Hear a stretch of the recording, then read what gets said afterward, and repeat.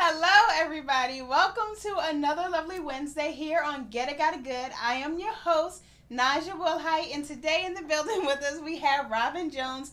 We want to apologize. We've had a little bit of technical difficulties this morning, but you know, the show must go on as always. Yes. Now, if you're watching us from WBGR Health and Wellness, hello. Hello, Facebook fam. Hello. And we want to thank you all for your patience. We love the fact that you've called in, that you text like, where's Somebody the show? Loves me. Yes, people are calling in to see what's going on, but we got it together. Exactly. So you guys, this lady next to me today is so powerful and has made such a transition. Because I know a lot of you guys are like, okay. How do I go from point A to point B? Your background is nursing, right? Right. So what are you, an RN? Yes, I'm an RN. So that's a lot of school, y'all. Yes, I have my master's as well. So I love nursing, but this transition has been exciting, and the field is wide open. So I'm glad to be here. And she looks like me, so I'm happy. But Yes. just because in this industry, you guys that don't know, she is a movie director and producer. And in this industry, there's not many movie directors and producers that look like us, right? You're right. And the number of women is even smaller. But, you know, we're making a transition. It's our time. So I'm excited for all the men in the film industry that have really poured out into my life and been a mentor to me. So I'm excited about that because I'm learning from all different types of producers and writers. So it's exciting. See, I love my men. However, will somebody please remake James Brown? It's man's world. Oh, my goodness. Put it to women, okay? I'm just, having fun today. Mm-hmm. But this introduction will do more than what I can actually say. So you guys stay with us briefly as we go and watch. You want to say it? Did Showing Up Save My Life? Yes, thank you. You have so many. Okay, guys, we'll be right back after this. Did Showing Up Save My Life?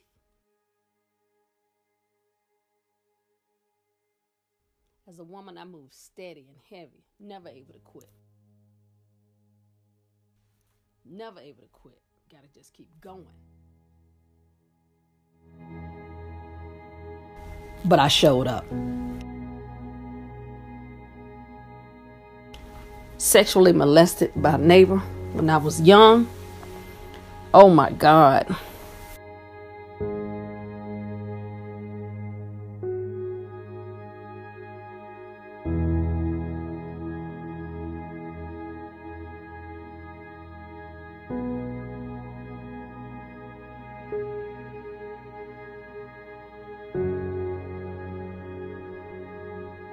Unwed teen mother and raised in an abusive home when my parents divorced.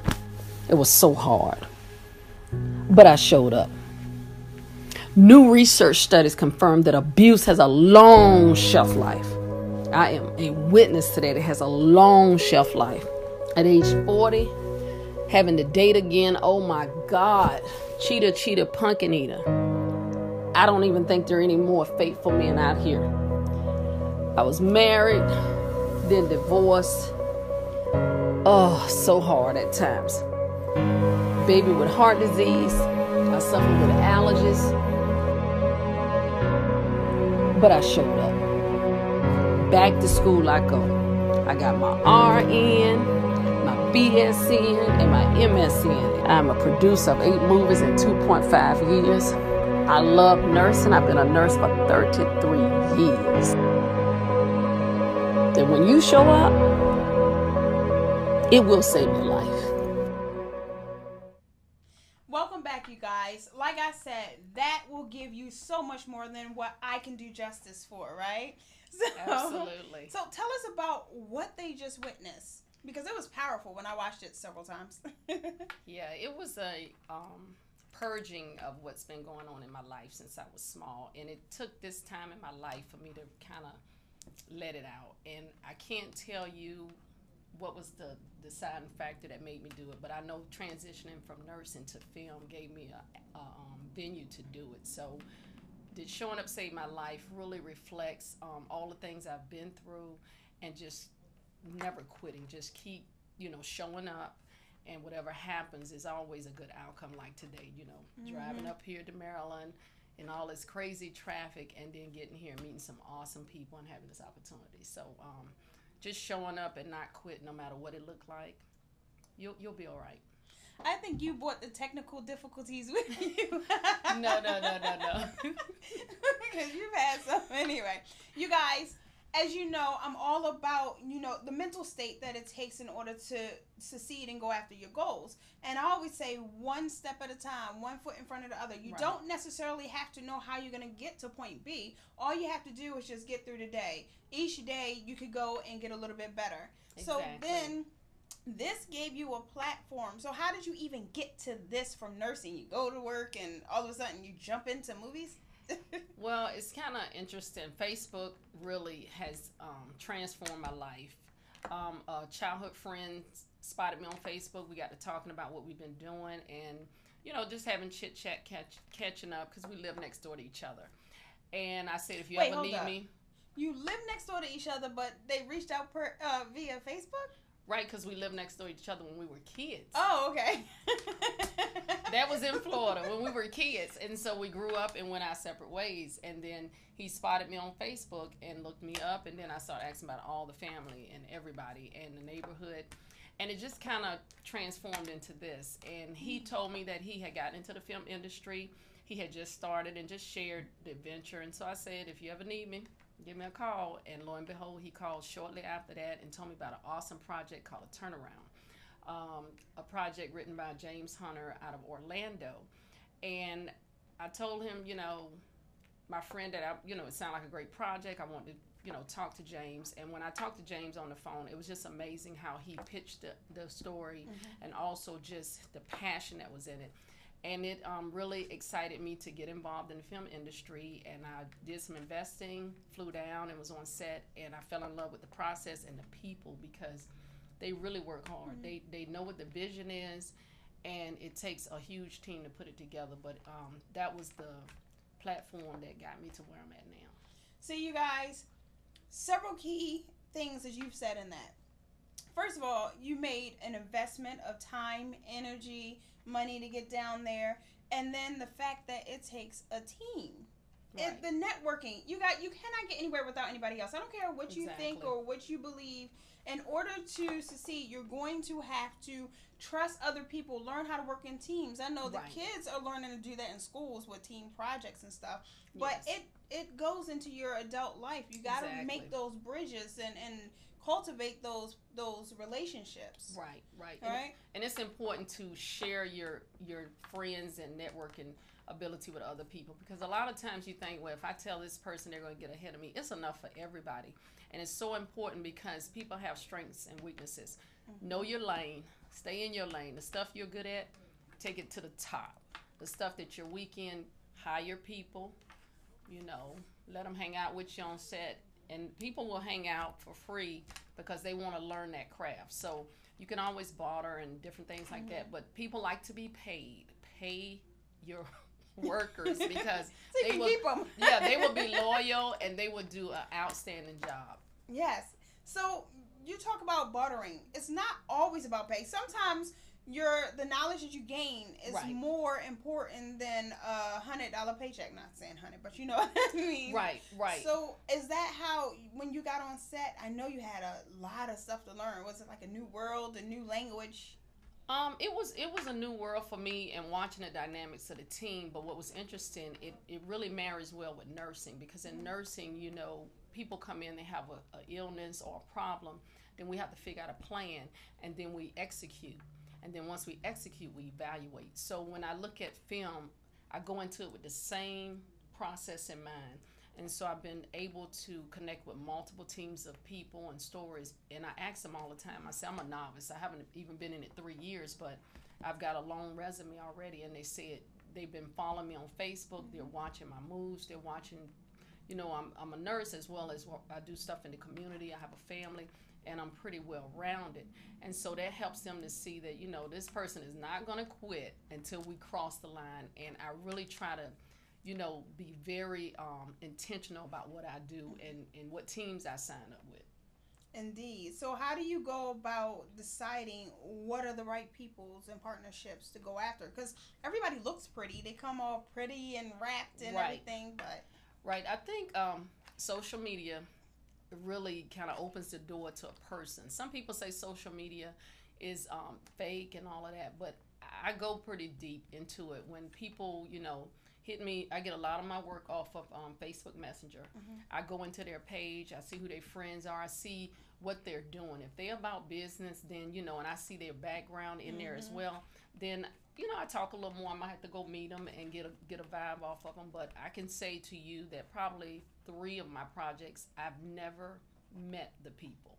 And I've invested, and it's moving quickly because I looked at their history, their work ethic, and from nursing, past practice.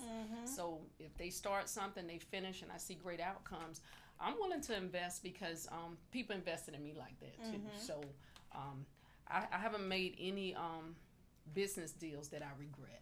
All of them I learned something from. Yeah. So we're talking about the movie industry, the entertainment industry. You guys, you millennials, a lot of my viewers are millennials, right?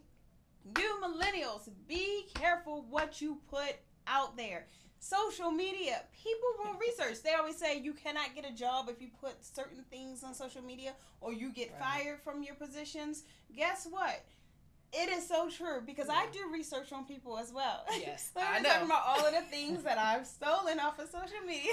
Yeah, I know. When I met you and you asked me to be on your show, and we were talking about me sending you stuff, you said, "Oh no, I'll go through your Facebook page," and I was like, "Okay." I go through it all. I will Google you. I will go through it all. So it's important when you on Facebook, if you have friends and they start, you know, showing some explicit stuff or talking in a way that you know doesn't line up with your mission, then you might need to hide some of their posts, or you might need to cut the cord. But and sometimes I even messenger people and say, "Hey, do you really?" And they might say, "You know, I didn't even perceive it like that." So it's good to communicate how it looks on the other end, because you know the line keeps running. You can go back 4 years and look at stuff. Yeah. And it's crazy because the old saying, you know, birds of a feather flock together. So if you're hanging around with somebody who's doing dirty, they're going to assume just by association that you are doing dirty as well, or that you must have some type of issues where you can align yourself with certain types of people. We all got past, you guys.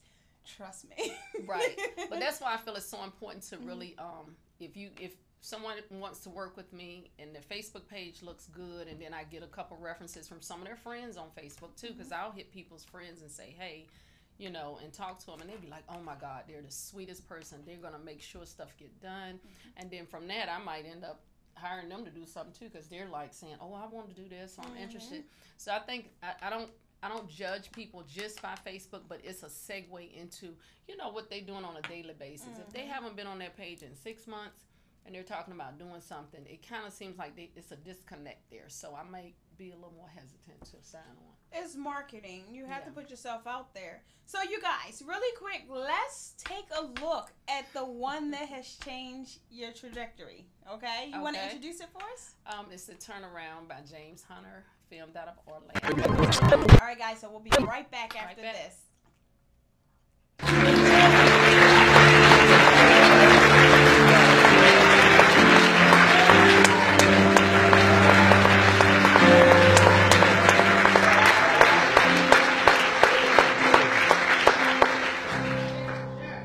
We try to rationalize our non-Christ-like behavior. Bro, you must have a problem, bro. Oh, yeah? Man, What's wrong with you, man? it's not even worth it. Hey, man, it's a problem. You give me the word, I put all them just on the t-shirt. I actually had something that I wanted to tell you, too.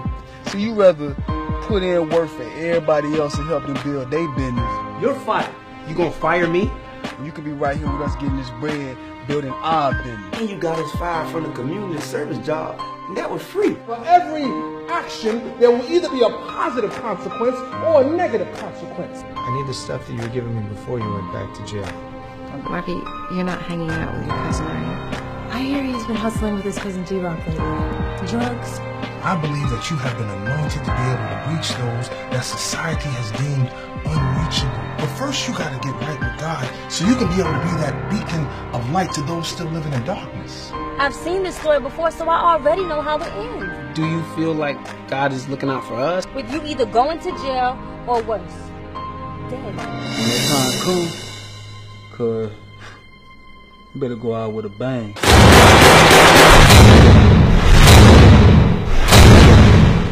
And I get an amen. Amen. Can God get an amen?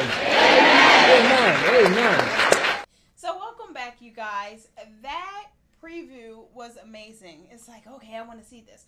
Definitely go back and watch it, right? Absolutely. So tell us about how that particular movie springboarded you, and then the whole succession of what you've gotten to work on since. Well, like I said, when I got involved with the turnaround, I went down to Florida. And when you're dealing with filmmaking, you have to go to film festivals. You have to go to workshops and do the work. And so I started traveling, investing. And I started traveling and meeting some awesome people. And they started talking to me about different projects they had going on and just kind of understanding why now they felt like it was the time to do these projects. And so staying connected to people, calling them back, going to their events. They also came out and watched The Turnaround. And The Turnaround is one of the films that won a lot of film festivals. And then I worked on other projects as well. And that gets you out there. And people started recognizing me as part of The Turnaround because we did premieres in Richmond. I think I did 3 there. We did multiple premieres in Orlando. And so that's kind of like the beginning. So people that came out and supported The Turnaround, they're still watching what else I'm doing, and then we're just moving forward with all kind of projects. And I'm actually in the middle of starting a project called Henry. The writer and director Donnie Crawford out of Orlando also. I speak a lot about Florida because I'm from Tampa originally. And so I've been up here since college. So going back and forth to Florida is exciting for me because I get to see my friends and family. But that project is actually going to be filmed in Orlando and here in the D.C. area. So I'm excited about working with you guys more and, sharing all the great things that's coming.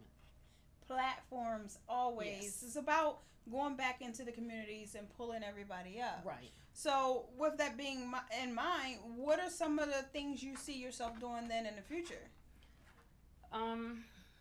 As I'm growing in the film industry, most of the teams I'm on are predominantly men, which is great because I learn a lot and I feel like this big family brotherhood. However, my dream is to have an all-female team. And so I've worked with a few females in Richmond, and I get on Facebook and meet other females that are interested in the business or in the business. So that's my ultimate goal in the next probably 3 to 5 years to be able to do a project and have all females, and my men that are mentoring me from the back end. And I really, they encourage me, you can do this and things like that. So I'm excited. It's just finding those people that fit those skill sets. The mold. So what does that look like? On the set, what is all needed? It's a lot of people. So it's all kind of different roles. And I think the main thing, if you get a good line producer and a good videographer, I feel the director and the producers can put the other pieces together. Because I think when you're looking at all the makeup artists and the graphers and all those things, it's a lot of them available, but when you find the ones that do an excellent job all the time, I think it's easier. Instead of, I want to help everybody work because they're helping me. But I think once you get people you can depend on a regular, it's easier. Call them, Yeah, it's easier. So what exactly is a line producer then? He's the one that makes sure everything is in line, or paperwork is done, arrangements are made when you're traveling, and making sure everybody gets where they need to be, and making sure contracts are signed. Just the stuff that can get you in the trouble. Organizer, who does it all. Yeah. So then, these people, because your background is nursing, you went to school for nursing, and then there are people who go to school to do movies. Right. But what would you say is a path, or is there any particular path Well, for those it's who may want to interesting. be in the industry? It's interesting. They have college degrees for filmmaking, and you go to different schools. Full Sail is a school I think about all the time because most of the people I work with went to that school. My son is going to that school. Really? He wants to go there. Yeah. Interesting. Well, I got some friends that can tell him all about it and tell you about it as well. But there are a lot of people in film that have no formal training. And I find it really interesting because I can't always pick them out, because if you get under the right person to mentor you, you really fit in well. You really do. And so I've been fortunate. James Hunter, Ed Love, Donnie Crawford, Will Robot, Lorenzo. I can go on and on with the names of people that have poured into me. And I have a mentor out of California, MJ Harris, who is he is a millionaire, and he owns one of the largest black-owned insurance companies. And he's my mentor, and he teaches on a holistic view of success and just understanding. Until you get outside of your comfort zone, you're not into success. You're into that comfort zone of just rolling through life. So this was very uncomfortable at first, but it's starting to feel kind of good and fuzzy and all of that stuff. So then once it feels good and fuzzy, then you got to push the envelope a little bit more. you have to show up to things that you don't really know what the outcome looked like. And that's part of being a nurse. You give it your best, and you hope the outcome is good. So coming up here today was a prime example. Driving by myself, I met you in December.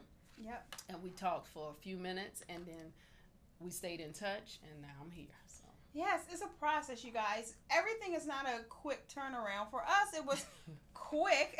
It was a couple months. But life doesn't always work that way. You got to invest. You have to get out of your comfort zone. Exactly. You can't go anywhere without stretching yourself. You can't do the mundane, the everyday without, and then expect something. Exactly. And I tell people, they ask me, what do I do? I'm a nurse by day from 7 to 3:30. And then around 5, I get into my promoter mode. And that could go on to midnight because it's different than nursing. It's so many pieces to it. So my hat's off to all the filmmakers, because you guys work hard, and I'm trying to be just like y'all. They work really hard. Yeah. So the reason why I choose the people I do to bring on the show is because examples. There are no excuses. If you want to do something, you go and do it. Most entrepreneurs have multiple gigs. I'm always called the one with like 15 jobs. They jokingly say. Yes. It's almost that, but but you got to do that. And that's powerful, because in the Bible it talks about having multiple streams of income. So, between nursing, filmmaking, I own a rental property, I do investing, I sell T-shirts, and I have a business called Kidney Keepers where I educate people on kidney disease. You have to push the card, because at the end of the day, all of that, those footprints that identify who you was once you leave here. And my goal was to ultimately write a book 3 years ago, and it turned into this. I had an idea, but God's idea was much bigger than mine. It always is. Yeah. You never can guesstimate where you'll wind up, right? Right, exactly. Speaking of T-shirts, why don't you just display yours? This is my Closer T-shirt, because I have a company called Closer Productions, and it has just been an amazing adventure. And I also have T-shirts saying I showed up. And I've sold a lot of those, showing that I showed up. She's going to bring me a T-shirt. Yes. I'll be back on Friday, and I will bring you a T-shirt. And it's just important to show up, even when you don't feel like it. And I learned something I tell myself every day. I learned this from my mentor, MJ Harris. Tell your feelings how to feel. So some days you really you just don't want to, but tell your feelings how to feel. We need to get going. We need to get this done, because it's not going anywhere. It's still going to be there. So just get it done. Tell your feelings how to feel. You cannot be led by your feelings. You have to get up and do it anyway. And, fake it till you make it. That's right. That's right. That's what you got to do. The only way to be. So we did we do the third video? Courage to Stand. Which is what's coming up now. This is a powerful faith-based movie, and it just premiered a couple weeks ago. And it was done by Tim Miller. Ed Love is one of the producers, and I'm also one of the executive producers on this project. And it's just an amazing movie. So I can't wait till it comes out for people to really. It's gonna spark a lot of good conversation, and that's what we love most about making movies. Yeah, intellectual. Yeah. So guys, take a look at Courage to Stand, and we'll be right back.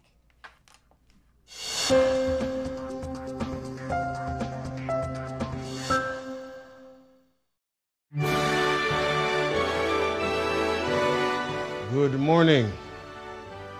I'm Dr. Gaines. This is course DIL 317, Evolutionary Sciences. 3 ground rules. Number 1, be on time. Now, first things first, let me explain to you the problem true science has with religion.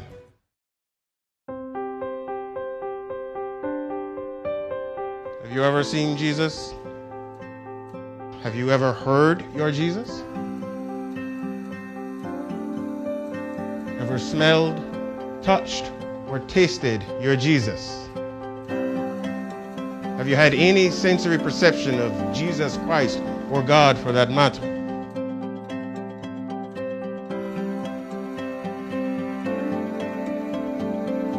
Maybe your God doesn't exist.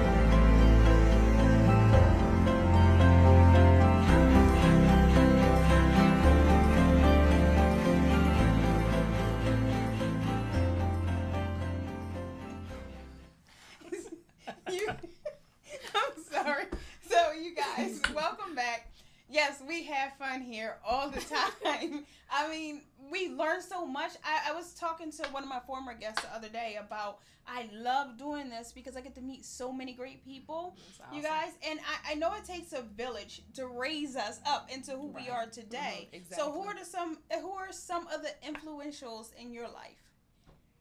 Well, first and foremost is my mom. She's always been my biggest cheerleader, you know, leaving home early and moving away. And she's always been by my side. And definitely my kids, they always are excited about what I'm doing. And I have 2 beautiful granddaughters that are just the love of my life. And they're always, you know, wanting to know what Nene's doing and just really sharing with their friends. So it's great. And I have so many close girlfriends and just some awesome folk that are on my side. And I have this motto, say little and do much. So yes. We're going to stop right there. Yes. I love the fact that you're not called grandma. I don't allow my grandchild to call me grandma either. I am too young to be a grandma. That is my son's fault. I love my babies. So that's awesome. So this clip that we just watched on Courage to Stand, mm-hmm. the thought-provokingness that's in there, and you said it's going to be released when? Soon. We just did the red carpet event, so now they're doing some editing, and then it'll be coming out soon. Yeah, all of that marketing push and stuff. Yeah, because you do some film festivals, and then hope to get some big deals, and then you'll see it on Netflix or something like that too. So really quick, just because I'm curious. No, it's still. I'm not gonna be bad and ask hot questions like what's your favorite color. Okay. And stuff like that. But what is the process? So, okay, there is a script that's developed, and then you have to pitch the script, and then you have to... I've seen different ways that it's done. Someone might have a book, and they want to turn it into a film. Mm-hmm. So they might talk to you, and then we tell them it needs to be turned into a screenplay. Mm-hmm. And sometimes... once you do the screenplay, it might be too short or too long for what their dream was mm-hmm. or their vision was. So it might need to be modified or rewritten a little bit. So it just depends. And then once that's done, you try to solicit people that want to invest in it, or they may have the money for it themselves. Then you build the team. And once you do all of that, then you got to have your casting call and all of those things. You pick where it's going to be at. You try to get like a name star to be in it. And it's a process. So it could be a year. It could be 6 months. It could be 5 years. It just depends. And once the project is actually done, then the marketing strategy should be designed within the package on what you plan to do with the project. So if they decide, you know, they're going to do a red carpet event and start it at the theaters and then the film festivals, that's why sometimes you'll see movies on TV that you've never seen them anywhere else. So it depends on how they're marketing, if they're marketing to this industry here or other countries. So it just depends. So each film writer, I think, they already have a vision of what they want to do with it. You know, they may not have any plans to put it on at the theater. They just want it on Lifetime or TV One or Netflix, stuff like that. So it just and there's depends. perks to different ones. Right, it's a process. Some people just want to do YouTube. They just want to do web series. So it's so many platforms out there. You see Facebook now, like what is it, Red Table Talk. Who would have thought that took off? And there's other things coming on Facebook too. So Facebook is a platform as well. And if you watch like ratings and understand that process, sometimes people are on TV, but people on Facebook and YouTube are getting more audience. So you really have to look at where the audience is, because who really watches a lot of regular TV? You know, all of us have our own. That's the reason we do it this way, guys. Yes. Most people don't have cable anymore. We are an instant demand society. Right. We like to press play or know exactly when. Right. So, I mean, there is no excuse. In other words, there are so many platforms. Right. I'm not an excuse person. Don't give me any bull crap. Just go do it, you guys. Whatever you want to do. Show up. Show up. One step in front of the other. That's right. Fake it till you make it and smile. Right? That's right. Smile. That's the universal language. Smile. Exactly. So, you guys, as always. Is it time to go? It's time to go. It always goes too fast. But I appreciate you coming in. It's been fun. We're clowns, you guys. It is what it is. But it's been great. About having fun and getting the information. Because you guys know I Get It Got It Good. We're about getting people the information. Right. And then making sure they know where to go to get more. You know, making sure they understand it and got it. And then it's all good. Yes, yes. And giving people the platforms, you guys. So, as always, come back. Join us next Wednesday, same place, same time at 11:30 on the WBGR Health and Wellness channel. And remember, be an original, because an original is always worth more than a copy, you guys. Have a great day. Thank you. Bye.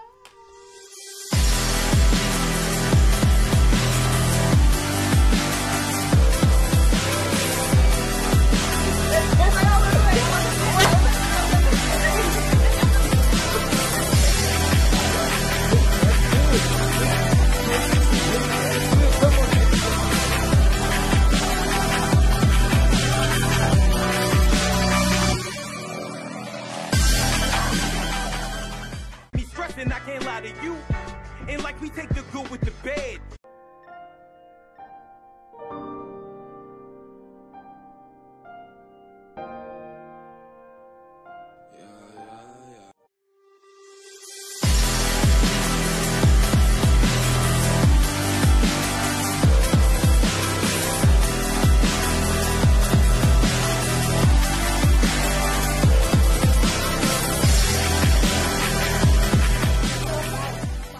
Creating and having a discernment to figure out who's right and who's not. Well, it's not a perfect system. To this day, you'll still find out that people will tell you that they like the project, and really it's about their self-ambitions. The sheriff's department may do something different. In some counties, the sheriff department is actually the police department, so they handle the calls that come out from being robbed to noise complaints, whatever you may have going on in your neighborhood. What you would consider the bad stuff, right? So the 45th president, if you haven't noticed what they've done with the athletes, they've hushed all the athletes, because why? These athletes will make these young folks think. If I'm following LeBron and LeBron says, hey, this is how we probably should move because this is going to benefit our culture and our community, guess what you think that 8 and 9 year old going to remember as he grows up? What LeBron says. Of course.